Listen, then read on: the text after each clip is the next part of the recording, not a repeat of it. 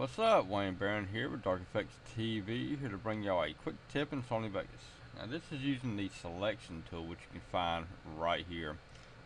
This right here is your regular tool that you can sit there and you can edit single objects. But if you choose the selection edit tool, then you're allowed to select multiple objects and move it around your timeline or within your playboard itself.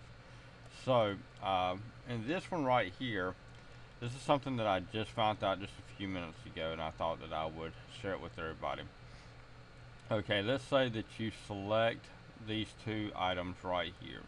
So you select these two while still holding down on your left key or your left mouse clicker. Click on your right button. And whenever you click on your right button, as you can see, everything is selected within this area here so that you can actually move everything around. Now, if you click out of it, and let's say that you want to select an area again, as you notice, it's still got everything selected from the top to the bottom. What you do is that you right mouse click again, and then that right there will give you your entire top layer, or the layer that you're currently on. It will give you all of that.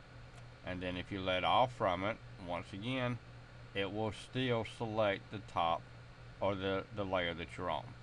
So what you do is that you right again to get you back to the selection edit tool that you were currently on, or that is default. So once again, if you select an item up here, you can right click to select everything within a row, right click again to select everything within your layer, or select everything, or right click again to go back to your original selection. So hope that y'all enjoyed this real quick tip of Sony Vegas. Y'all have a great weekend.